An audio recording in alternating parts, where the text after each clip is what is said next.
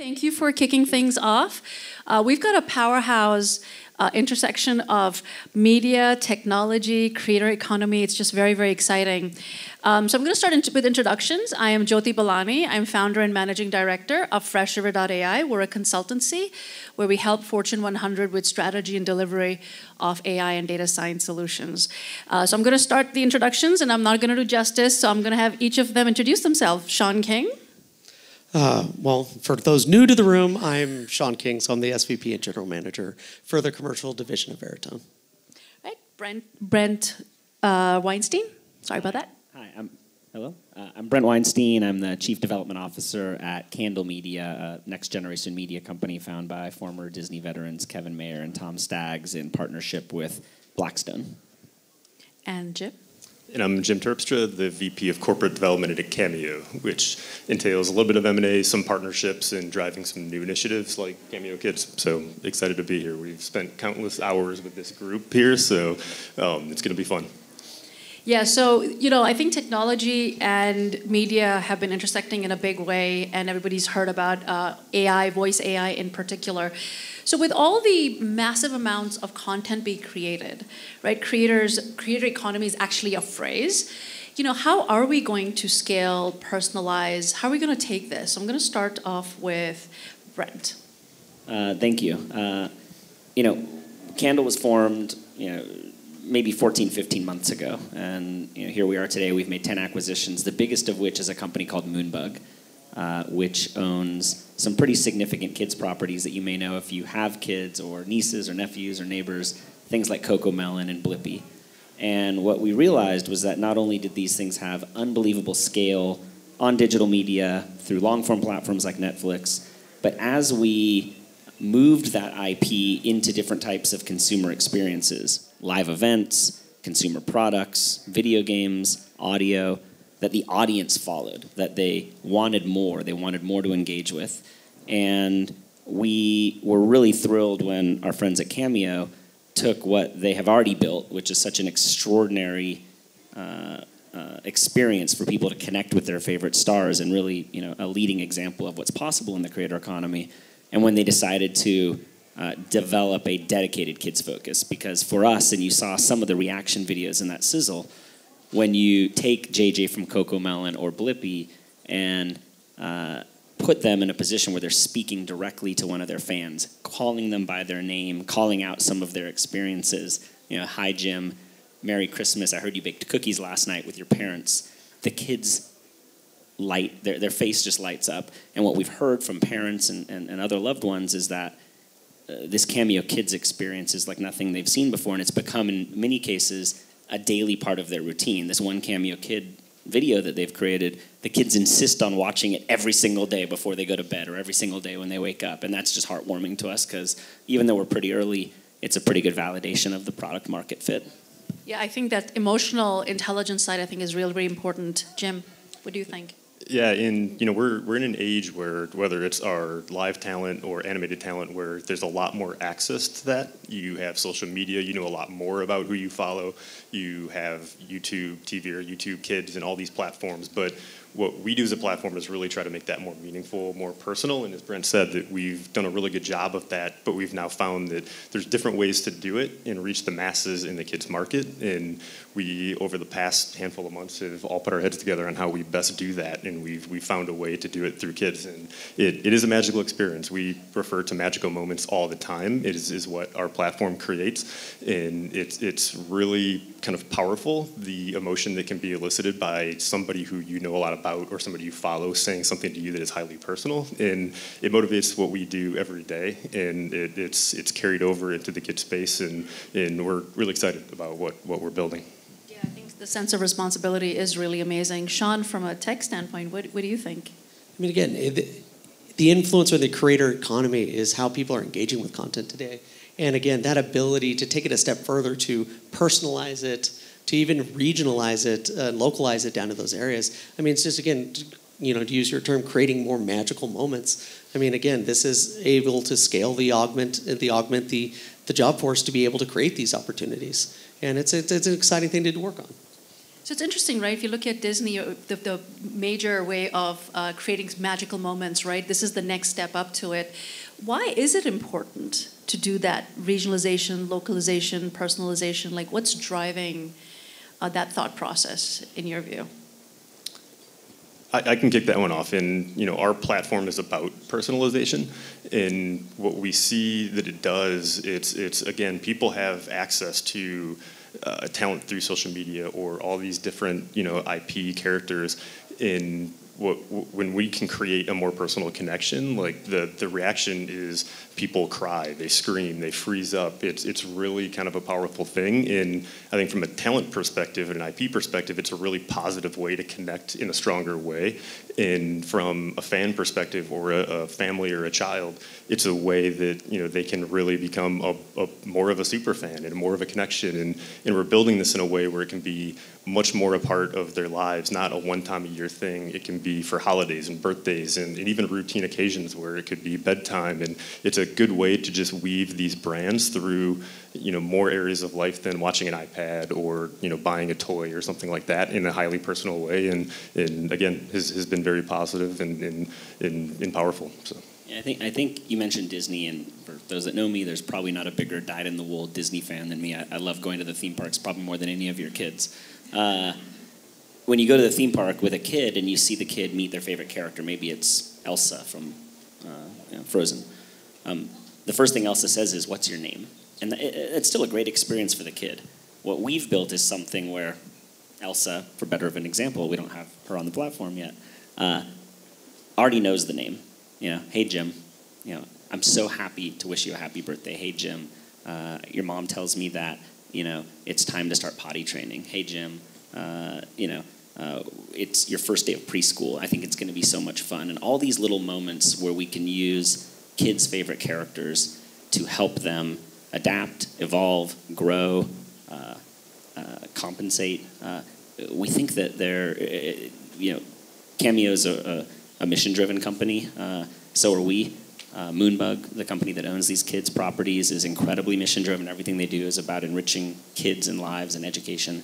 And the joy that we can deliver, but also the help that we can provide kids and their families in getting them through these moments that we all go through as parents, we think it's just an awesome opportunity. And it's also a big responsibility, and we take it very seriously. We take it very seriously when it comes to trust and safety and making sure that the platform is a quality experience and that people get out of it what they want. And I love that example of Disney. It's nostalgia. It's that sense, you get to see that reaction from the child. When I see some of those, when I gave a few of these to my daughters, and said that, I'm like, wow, I get a sense that it takes me back then to be able to have that, and getting to see that feeling, to be able to share in that experience with them, and then knowing that this is something, to Brent's point, that can kind of help them through their development cycle. It's an overwhelming, I love it for pure example of AI for good. This is AI and technology for good. Yeah, I remember 7 years ago, we took our niece, 7 years at the time, to actually meet Elsa to Frozen. And she forever remembers that. I actually think you guys are doing something even bigger. Think about the inclusivity, right? Kids who cannot travel physically, right, to those spaces, and how many more people you can get that to. So I'm going to shift now to the technology piece, right? How do you imagine, from a technology standpoint, how this has been brought to life? What were you guys thinking when you thought through how are you going to meet that mission, right? Well, it's a great question. And first, and again, it started with consent. It started with making sure that the Moonbug team and Candle Media were okay having this done, and that they vetted the right partners, and making sure that from a security, from a trust, that the stewardship of the likenesses of their characters are going to be treated appropriately and correctly, and with the amount of respect and nurture that they have earned. Moonbug is one of the, if not, they're the biggest, content creator for kids right now.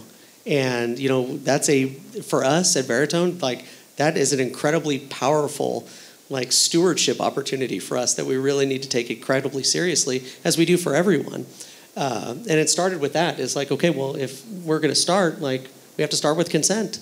And then from Brent's team and going forward is getting then the actors and to come in and start recording and making sure they have the appropriate training data and that's provided and that's safe, secure, and then allow that creation process. And that part, it just allowed us to collectively start to work together on, step by step building these things together. Yeah, from the voice to the animation to there. Yeah, for us, the integrity of the intellectual property is paramount. We can't do anything that has any brand risk. And so we really came to trust both the Cameo team and the Veritone team to be partners in helping us bring this to life in a way that made us feel safe. But the thing we had to solve for was scale. So what Cameo has built is a really amazing system where an athlete, a celebrity, a musician, an influencer can, from their phone, record a video, push send, collect their money. But we, at the scale that we envisioned to operate at, couldn't do custom animation every single time. We couldn't get a voice actor in a booth every single time. So for us, it was this really important balance of respecting and cherishing the extraordinary talent that our creatives bring to the table. And it was starting there. So the people behind our biggest characters, whether it's JJ from CoComelon or Blippi, they were intimately involved in this process. And it started there because without their talent, we're not anywhere. But then it's about taking that and using this technology to give it scale so that we can operate and get to a point where we're delivering, a really high volume of these experiences to kids, hopefully all over the world, hopefully in a lot of languages. But technology really is the only way for that to happen. Yeah, and that's exactly right. Our standard Cameo product that the company was founded on, we can do a lot of volume, but this one we needed to, at some point, know to do millions and millions of these, possibly, weekly or monthly. So it really took, the innovative brands and technologies to pull that together, because it's very similar on the front end. It's a message to a consumer with a name, and it's personalized, but very, very different in the back end. The other kind of focus from Cameo's perspective that is going to help this evolve over time is that we did really want these things to be flexible, and we wanted to be able to onboard characters over time seamlessly, efficiently. So, we have built a platform that will allow us to not only do that through API layers, but, also from how things are booked. We want to connect in with the Veritones of the world to add a new occasion. We have bedtime. Let's add something else, or even for a bedtime to allow people to, kind of chart your own course. Are we talking about toothbrushing, potty training, all these different things, and we can build those in pretty seamlessly and fix them and update them, but also is done in a way where it can be personalized and flexible, but also still have, from a brand perspective, control over the content and the personality, which is important when you're in this space. So we've put all that together, and I think over the next year, people are going to see, more characters and more creativity, and we've started, something that will allow us to really evolve and create a cool product. Yeah, I think coming in wearing the shoes of parents, right? We have to create an emotional, ethical, and economically safe framework, right? Because money is important, but you can't do it at the cost of of children, especially where it comes to children. So, the inspiration, was there a specific inspiration that you guys had with this idea? Like, where did it start? The genesis of it? For me, honestly, the inspiration was Cameo itself. What Steven, the founder and CEO, and Jim and the rest of the leadership team, Dom, there's so many people from Cameo here. What they built, I was a talent agent for 20 years before I moved to Candle Media. We represented actors, and we sat back and said, oh my goodness, they built this unbelievable marketplace where consumers can go directly to their stars, their favorite stars, and have this unbelievably personalized experience. And it was game-changing, and I was inspired from it from day one. And then when they had the idea to provide that same experience to young kids, specifically on animated characters, it was a no-brainer for us. Yeah, from our standpoint, we didn't have a dedicated focus on families and kids, but we still saw people creating these special moments for kids, whether it was athletes who they idolize, or people have puppets, or there's artists that do caricatures. There's a lot of different ways that it happens. So, we did some tests with animated characters, which we knew would be perfect for the kids market. And, it was, two things were kind of loud and clear. That one, we saw those moments being created. And two, we heard from a lot of brands that, this was filling a need that they wanted. They wanted a way to more, personally connect with their audiences, and so we took those and decided to lean in. And after the testing, that's when we partnered up, and for the last handful of months, we had put together this product, which is now Cameo Kids. But the inspiration was, again, seeing the reactions we see from people using our platform, but seeing it in the form of a child also not believing that somebody just said their name. Did you already go? No, I mean, to echo on both of those things. I mean, for us, I get most excited about this because, at times we're talking like, well, what's synthetic voice? What are you to do? It's like, this is something that everyone at Veritone can point to, and we could showcase and saying look, AI is not scary. Look, AI actually creates these amazing moments that you can have from that, and and leveraging great partners and having these great opportunities to be able to do that. I mean, it's a big sense of pride for our organization to be able to kind of show that. I love takeaways and challenges. This is a reasonable enough size room that I'll say this without regretting it. If you have preschool age kids in your life, I'll give you the Pepsi challenge. Go to Cameo Kids, get them a Cameo Kid, personalize it for them, and if they don't freak the F out and love it, you can contact me on LinkedIn and I will reimburse you your $30. Oh, you heard it right here. Hopefully you're recording all of this. So, I mean, I think that is an incredible challenge, by the way. I think a competition is probably going to ensue, right? So, okay, a quick 30-second lightning round. Predictions. Let's start with you, Brent. We are blessed to have been a part of Cameo Kids launch, but my prediction is that by this time next year, there's going to be some additional extraordinary kids IP on the platform, and our great content is going to live alongside some other pretty big kids franchises. That's the hope. Yeah, I agree with that. I think we're going to do a lot of really cool stuff this year. I think the other general prediction I have is that it's what we're putting together is unique enough right now that I think as we continue to push forward and it evolves, I think that whether it's on the Cameo side or some of our partner side, we're going to figure out that what we're putting together has other use cases too. I think there's going to be some extensions that we don't yet know what that is yet, but that could be really cool for brands and all of our partners. And mine's going to be the interaction of these. Having these special moments and being able to do that, and then be able to say, but wait, what about this? And actually being able to have a character or anything, be able to say, sure, what was that? What was your question? And be able to actually create a much richer experience. So, going back to what your presentation was, where there's fear and a lack of awareness, I mean, if this is good for kids, we should be able to build on this to create safe spaces from a technology standpoint for human beings. Gentlemen, thank you so much. Everybody, please, round of applause. Thank you.